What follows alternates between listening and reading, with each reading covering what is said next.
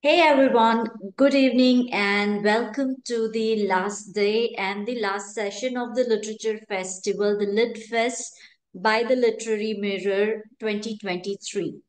Hope the 3 days and all the sessions were as interesting as, and of course, this would also be that interesting as all other sessions. So today we have with us Purva Grover from Dubai, who is a poetess, a journalist, a novelist, and who runs a digital magazine. Who is even a theater artist.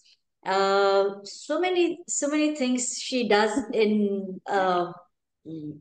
one, like so many things in one person. Yeah. She's even a TEDx speaker, award-winning playwright, and she's spoken as word artist, and she's creative educator and entrepreneur. Oh, really too much. So many things you do. How do you manage, first of all? Uh, First of all, thank you so much for having me, and I Yeah, hope the festival has been a huge success. And it's wonderful how all of you, the entire team, has brought everybody together. thank you. How do I manage so many things? Because I think the common connection between everything I do is stories. So Hmm. I just like to tell stories. Now I tell them in different formats and across different platforms. So it's technically the same thing, but it's narrating the story in a different way. Different. Sometimes it's on theater, which is a Hmm. stage. Sometimes it's in a school that I turn into a creative educator. Sometimes it's through writing books. Sometimes it's through running a magazine. So it's actually just one thing multiplied into different formats. Different formats.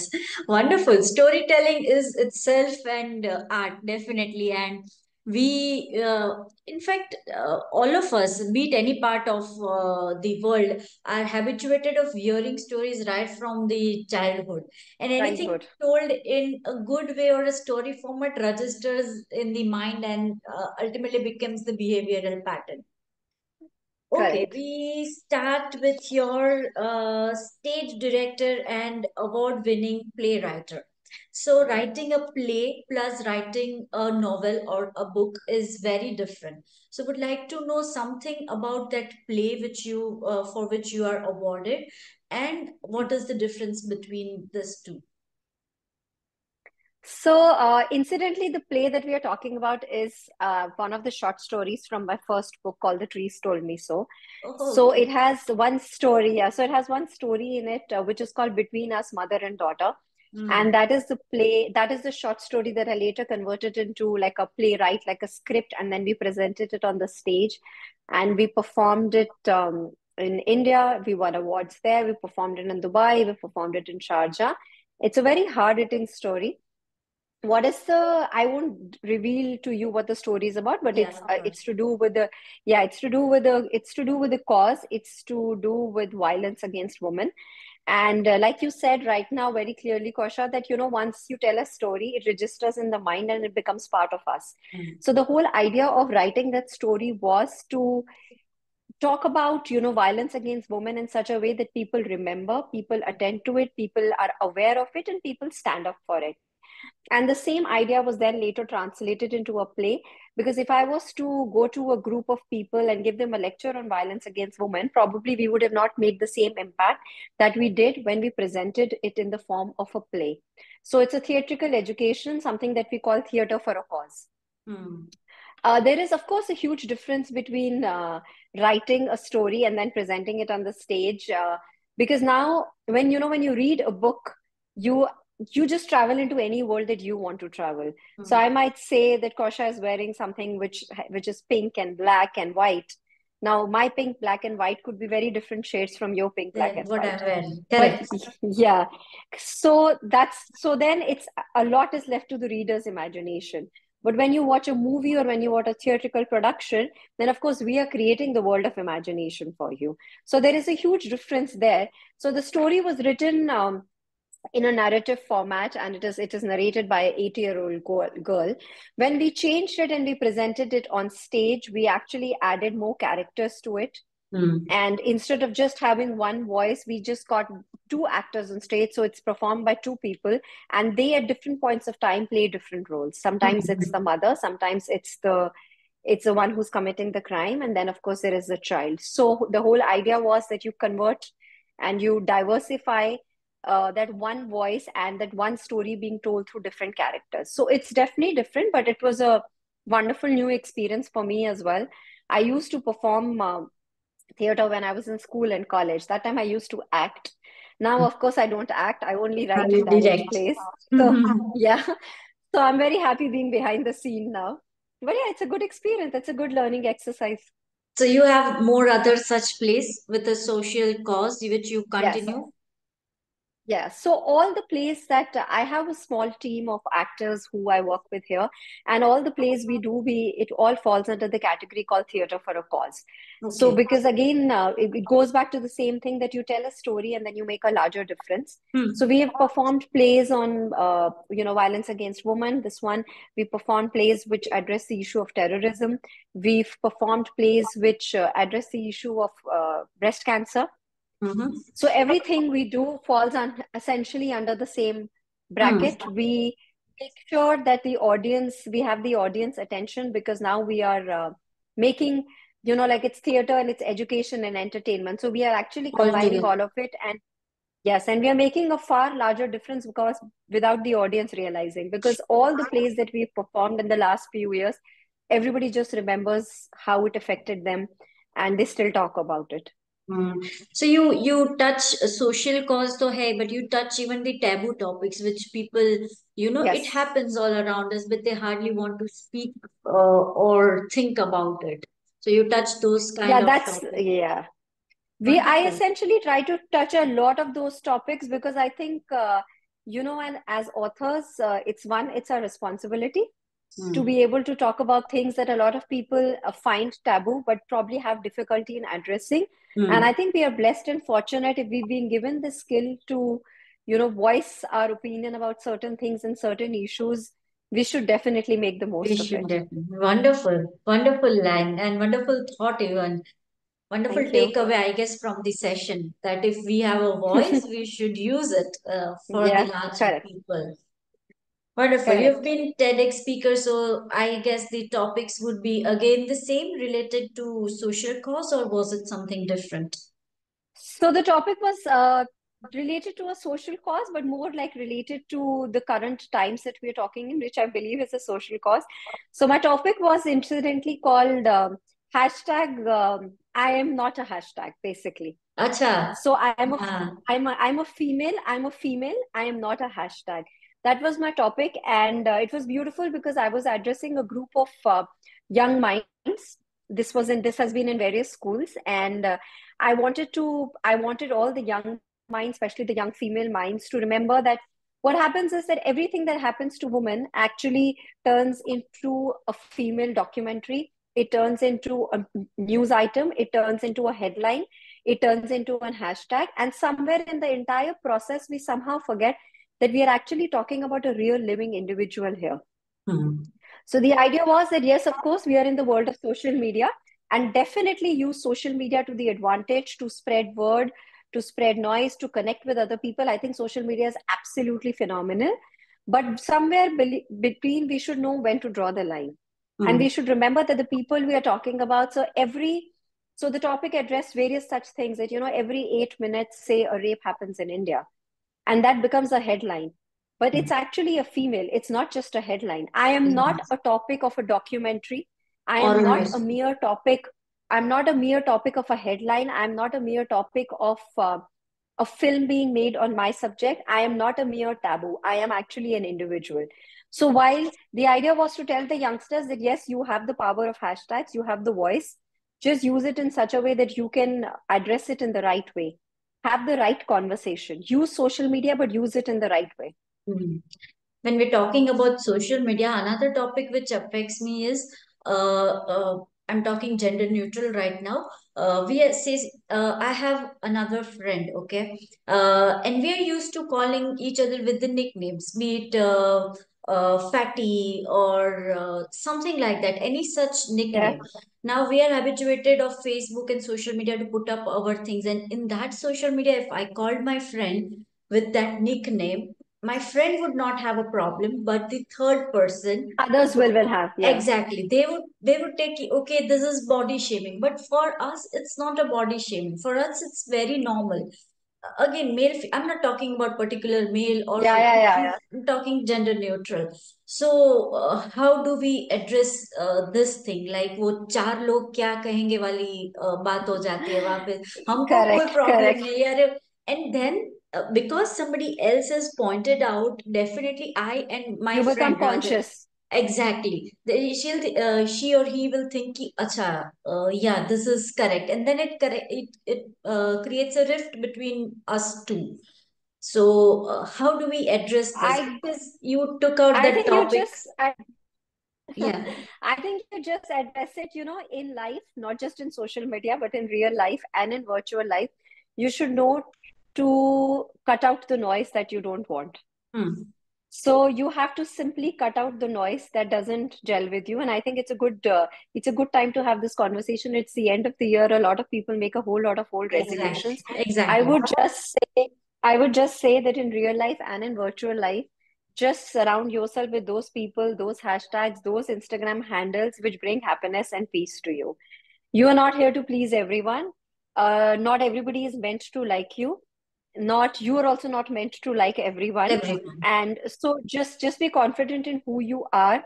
Just follow your own path and just cut the noise which brings you trouble.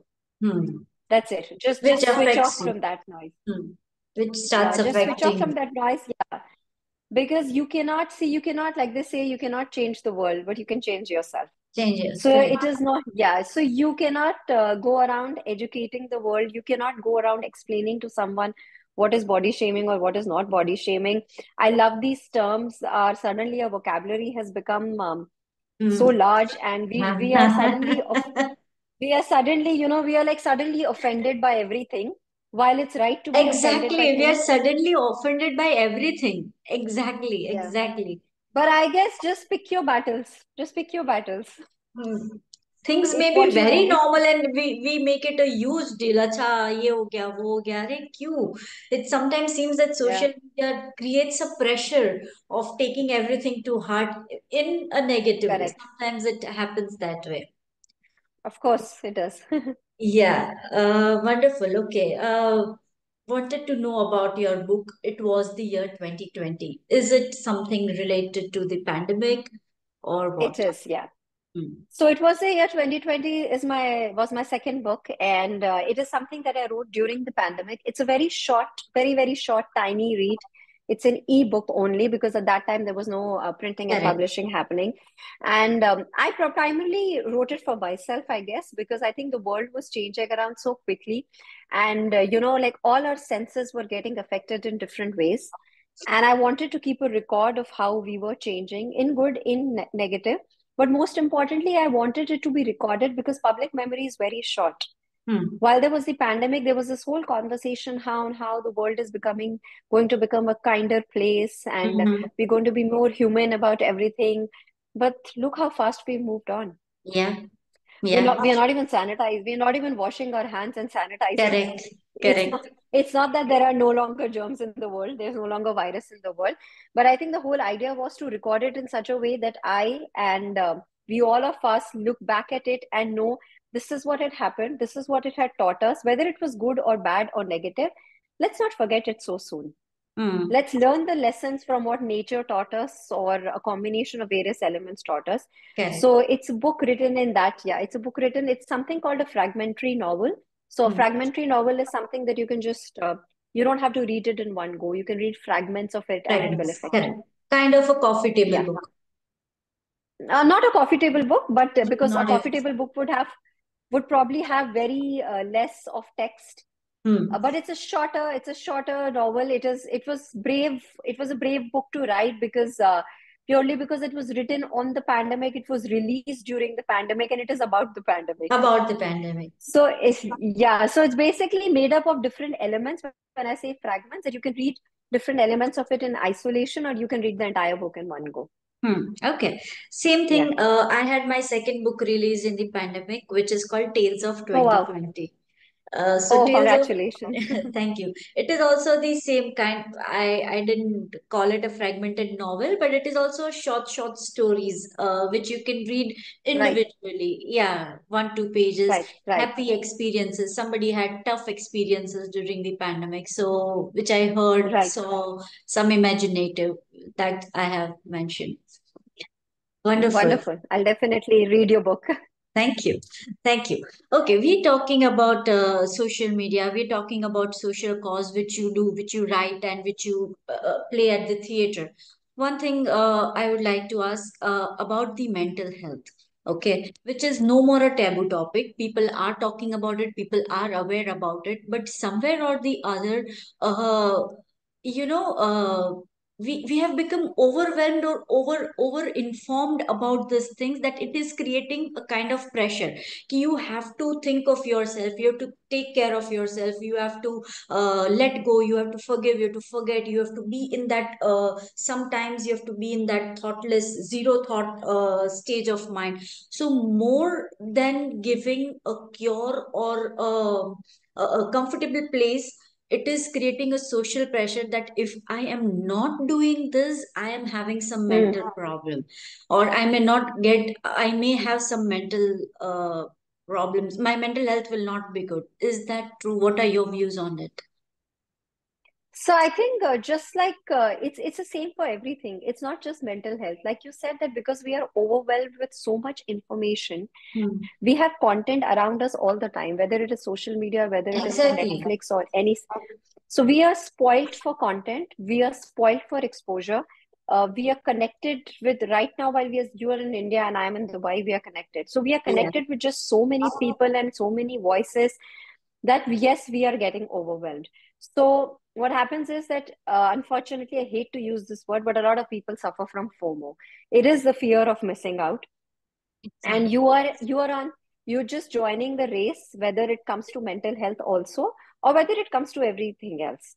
You want to be seen at a certain place, you want to be eating certain things, you want to be doing certain things.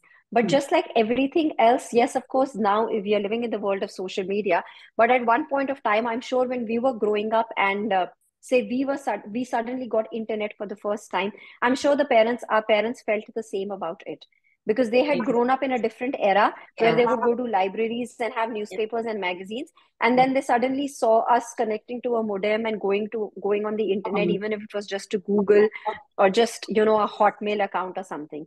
So I guess every generation has its own overwhelming stages of Hmm. content, but then every generation also learns from it, and every generation finds the sensibility to maneuver. Hmm. The world, of course, is very noisy, it's very busy, it's very crazy. Yeah. And Yeah.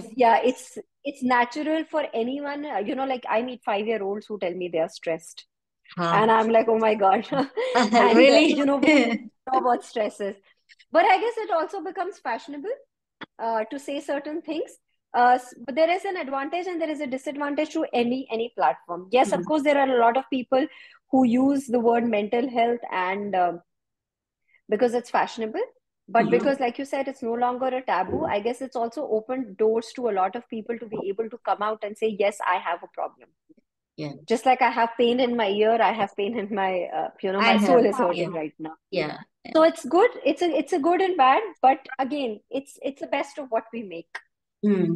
We have like I said, turn off the noise. If something, it's like you're watching something on Netflix and you don't connect to the movie, nobody is forcing you to watch it. Hmm. Hmm. You can just switch it off. You can If there are just watch. certain elements of, you can just switch it off. Of course, you have to be okay with that. You have to be okay with not being part of the race. You have to be Yeah. okay Yeah. being, yeah.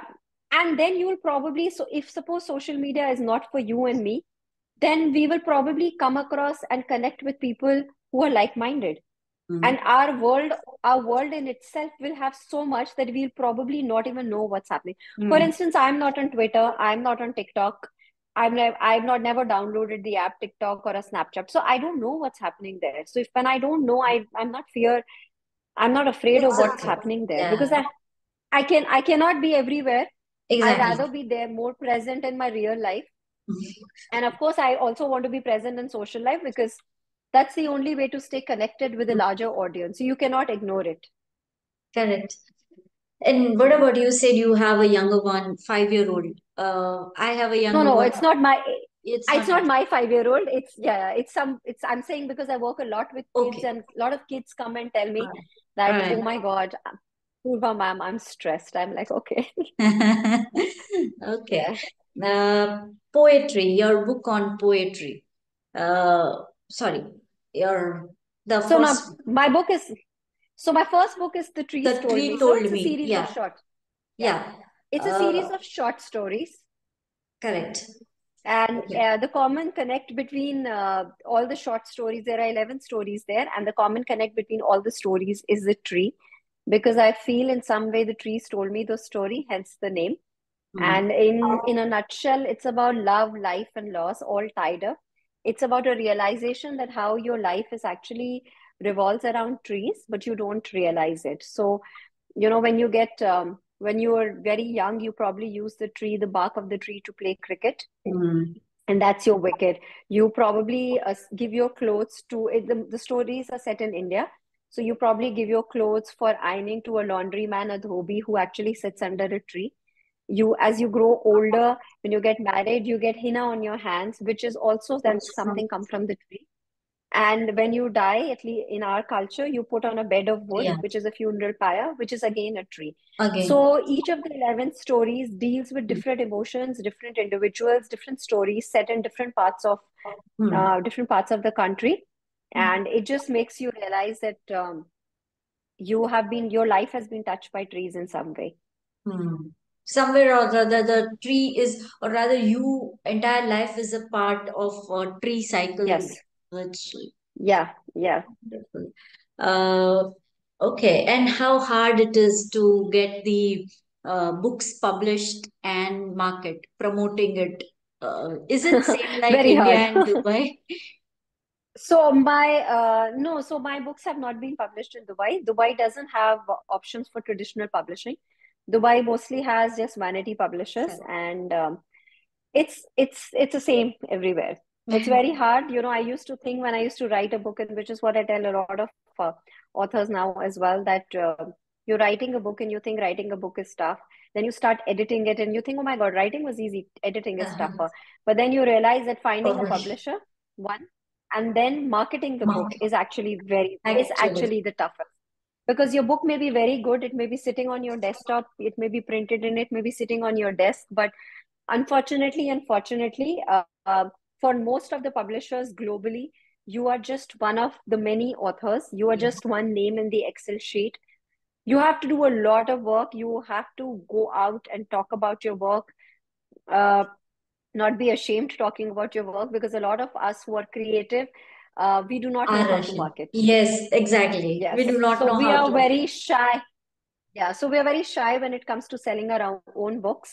Hmm. We are just used to being in our own creative zone, but unfortunately also, you have to wear the business head, you have to wear the marketing head, the PR head, you have to be seen. So yes, Correct. it's very tough, very, very tough. Yeah. So it's like that. Just a second. I need to Sure, sure. just a moment. Yeah, give me a minute. Okay, sure.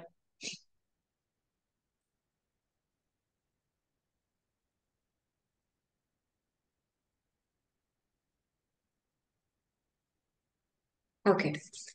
Yeah, and the third book, She, again a fiction book. What it is about, like which genre it So belongs. she, First. so she is actually a non-fiction. It's not a fiction, and she is a book which is a celebration of what it means to be a woman, Hmm. minus the male bashing and minus the feminism. There is no male bashing and no feminism there. It Oh, is just a conversation. It's just a conversation about what it means to be a woman, and it's a celebration of an individual, which in this case happens to be a female. a It's female. all the conversation. Yeah. So it's just a conversation that you and I will probably have, when Hmm. we meet over a coffee, or when we are having Hmm. a Zoom call Hmm. like this. So we'll talk about careers, we'll talk about children, we'll talk about periods, we'll talk about marriage, we'll talk about everything under the sun. Any conversation the two women will have, we'll talk about getting old, we'll talk about bad hair days, we'll talk about, like I said, should we have a career, should we not have a career, and all of that. So it's a book which is written in a very fun workbook kind of style, Mm-hmm. because my idea is that I want every woman to work with the book. Mm. And I've written in the book that I do not understand feminism, and I most of the things that I don't understand are feminine, in fact. And the book is one that reminds you that you never stop being a woman. It's like being on a treadmill. You actually start from the same place every day, but you still keep moving. Mm. So Mm. that's and there are different chapters in the book, and there are these the book is written, like I said, it's in a workbook style, so it's written in a way that every woman who's reading it is working with the book. So at some places I have given space to the women to scribble down their own thoughts, Mm. and then at some place I have told women that, okay, I know while you're thinking about your thoughts, I also know that you're always multitasking, so you're probably thinking, what do I need to order for grocery today? Is there milk in the house? So it's absolutely fine if in between scribbling your thoughts that you're having a heartbreak, you also write order milk and eggs, because Mm. that's how our lives is. That's And the us. last chapter of the book and the last chapter of the book is actually empty, because it says to be continued, to over to you, Oh because wow. I want every woman to continue writing this story. And it's quite beautiful because a lot of women are actually writing the chapter, and they are Exactly. scanning and sending pictures of the book. So Yeah. sweet. I'll definitely purchase. It's available on in India, right? Yeah, it's available Yeah. yes, it's All over. available everywhere. Yeah. And what a way, what a wonderful idea to leave the last chapter blank so that the story doesn't Yeah. end. It goes on. A Yeah, person, because it doesn't end. Yes. yeah, it Yeah. doesn't end. It shouldn't end. Wonderful. Correct. Okay. Okay, we have 10 more minutes till the Zoom Sure. meeting ends. So tell me about the digital magazine, The Indian Express, plus your poems which you have written, Okay. something about it, both the things. So, the Indian Trumpet is a digital magazine for Indian expats. It's something that I launched in 2013. That's when I became an Indian expat when I moved to Dubai. And I wanted to stay connected to, of course, my world of journalism, and I wanted to stay connected to India. While living in Dubai, you actually feel you are living in India itself. It's pretty much close to home, and a lot of Indian population is there. So the magazine is a celebration of the color, culture, and chaos of India, and we Hmm. celebrate different interesting themes. Very quirky magazine. We have an entire edition which is on the Indian cow. We have an entire edition on the Indian toilet, the Indian achar, the So Indian sweet. ma, the Indian fan.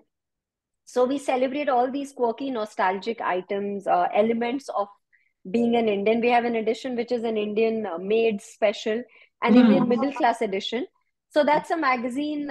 Yeah, we continue to run it now. We had put it on hold for some time in between because I was occupied in telling stories in other formats. We've brought back the magazine now, and Wow. our latest edition is an Indian Pani Puri edition, in which we are celebrating all Oh, wow. the various elements of, yeah. So that's the Indian one.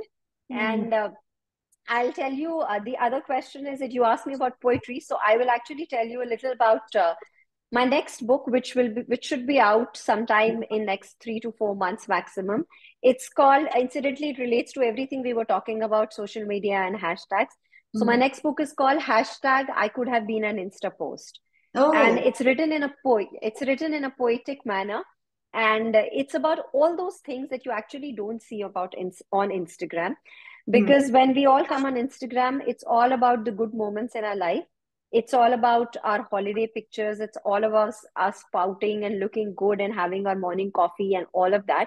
And I wanted to somehow, during the pandemic, I realized that it was very important to change the narrative, and it also important to kind of make people realize that if you can talk about the very good moments in your life, it's okay to talk about the not so good moments also, because life is not always pink and rosy. Life is a mix of life, black, white, and gray. So this book kind of is designed in an Instagram friendly way. Hmm. And yeah, it's called hashtag I Could Have Been an Instaport. And Hmm. I hope a lot of people pick it up purely as a reminder, because it's possible that Instagram also, as a platform, doesn't exist after a few years.